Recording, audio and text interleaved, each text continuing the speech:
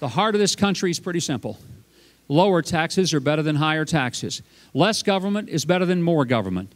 If you got to have government, make sure it's competent, efficient, effective, and that it's as local as it can be because it's closer to the people being governed and therefore more accountable.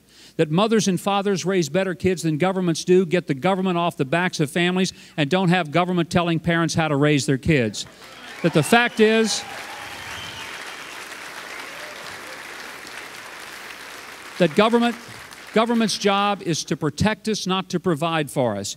Government's there not to complicate free enterprise, but to facilitate free enterprise so that in that marketplace we can dream our dreams, sketch out our ideas, even on our kitchen table on the back of a napkin, and come up and make it a business where it creates jobs and creates wealth and creates the capacity for the next generation to live better than the one we've been a part of.